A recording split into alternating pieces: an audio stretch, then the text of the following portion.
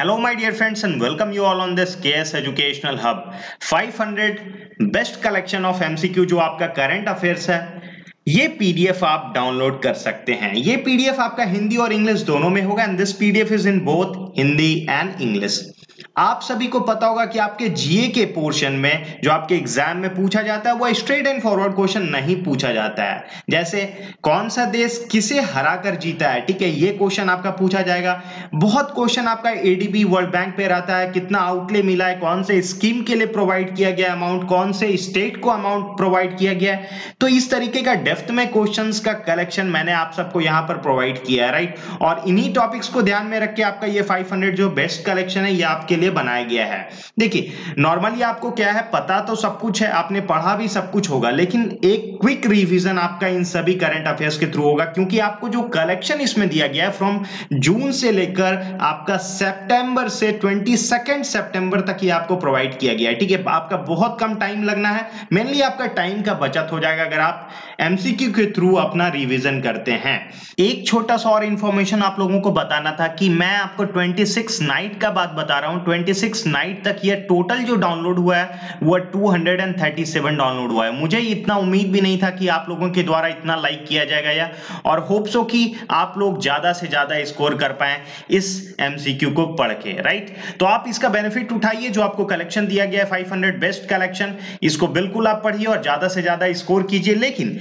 आपको मैंने पहले बता रखा है कि आप इसे कैसे डाउनलोड कर सकते हैं, लेकिन फिर भी एक क्विक रिवीजन देखा जाए कि कैसे आप इसको अवेल कर सकते हैं। देखिए वेबसाइट का एड्रेस आपको www.kseducational.com ये आपको है, इवन मैंने आपको ये डिस्क्रिप्शन में भी इसका लिंक दे रखा है। तो आप जब इस वेबसाइट के थ्रू जाते हैं तो आपको कुछ ऐसा एक इंटरफेस खुलेगा और ये आपका home page KS educational hub का रहेगा, ठीक है।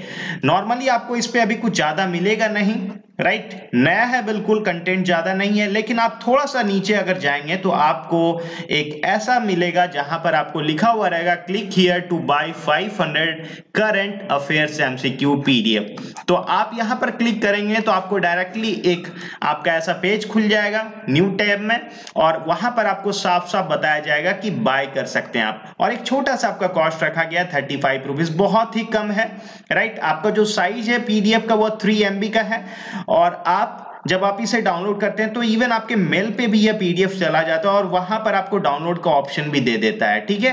तो आप इसको डाउनलोड करके जितना ज्यादा से ज्यादा इसका बेनिफिट उठा सकते हैं इसको उठाइए और अपने एग्जाम में ज्यादा से ज्यादा स्कोर कीजिए। अभी भी आपके पास आरआरबी पीओ का जो एग्जाम है उसके लिए आपके पास टाइम है, ठीक है। और जो आपका आरआरबी पीओ का ये एग्जाम होने वाला है, आप उससे पहले अगर एक पूरा रिवीजन ले लेते हैं तो ये एमसीक्यू है, आपको एमसीक्यू रिवाइज करने में ज्यादा टाइम नहीं लगेगा।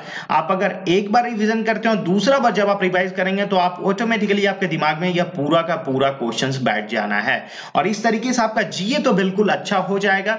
रेस्ट आपके पास क्वांट, रीजनिंग और बैंकिंग अवेयरनेस, इवन इंग्लिश या हिंदी, ये आपको अच्छा स्कोर करना होगा, ठीक है। और मैं तो उम्मीद करता हूं कि आप सब बहुत अच्छा इस बार स्कोर करने वाले हैं और आपका आरआरबी पीओ, इवन आपका आरआरबी क्लर्क बिल्कुल निकलेगा, ठीक है।